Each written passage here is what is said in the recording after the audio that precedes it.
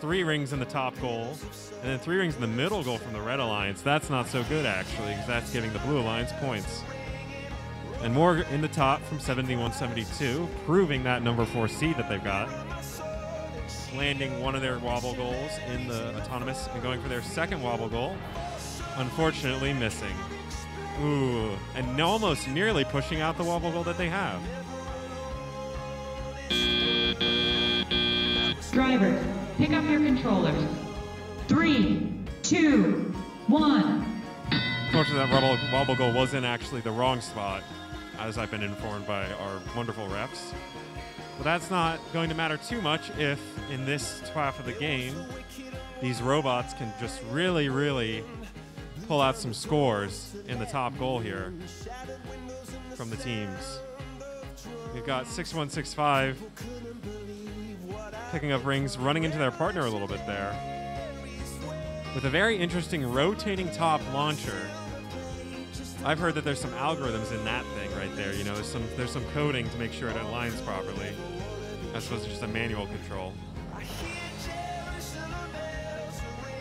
And then 15959, of course, is well out here, picking up their robots. Callisto, I believe, is the name of that robot, printed on the front.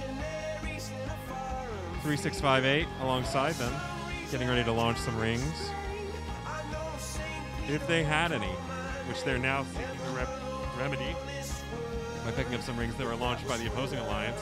Again, ring control is the name of the game here. Really trying to get those scored and get the human players to reload them as fast as possible. With 42 seconds left in the game, we're near.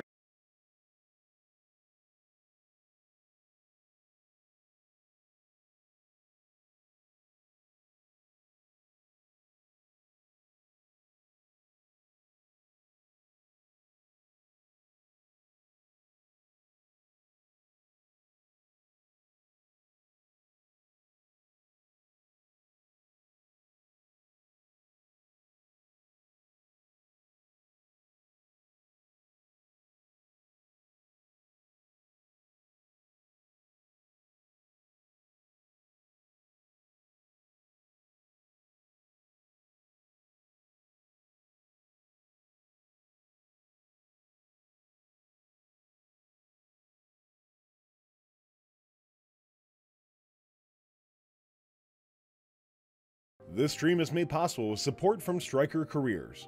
Be part of the future of medical device technology. Join an incredible Fortune 500 company that will support you being a mentor or volunteer in FIRST. No matter what stage you are in your career, Stryker has something for you at careers.stryker.com.